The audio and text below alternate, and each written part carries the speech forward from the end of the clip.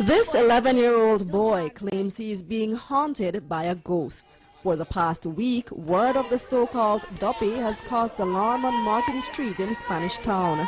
The family says they've tried praying for the boy and taking him to church, but the ghost would only follow them inside, causing havoc, pulling the boy and throwing objects wherever he goes. Our news team was in the neighborhood Wednesday night to witness some of the events that have residents convinced of an otherworldly presence. Watch closely and judge for yourself. Right now. You touching your nose? Yeah. Still touching you? Yeah.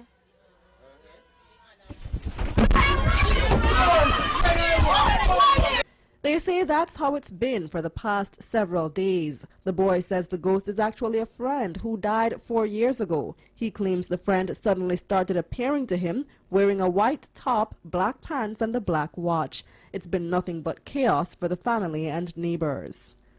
Him licking him down, him drawing him flinging the figurine, him fling the slippers, he lick me in my back, he lick me in my yes temple with it like the little stone. Him just a fling and draw him out of the bed, draw him in a corner, draw him everywhere and go. I go around there and I feel this whole pie eat and thing. So like I couldn't breathe and I end up that him run out and me there and I say, yo, me not see nothing. So I end up I come out now and when I turn my back, one lick me get in my back with a figurine. Watch again as our news crew filmed the second incident similar to the accounts we were given. This time, the boy claims he sees the ghost standing near the wall and goes over to stand next to it. Touch her? Tell me when I touch her. Am I touch her? Am I touch her foot? Yeah! In the roll. Yeah, what?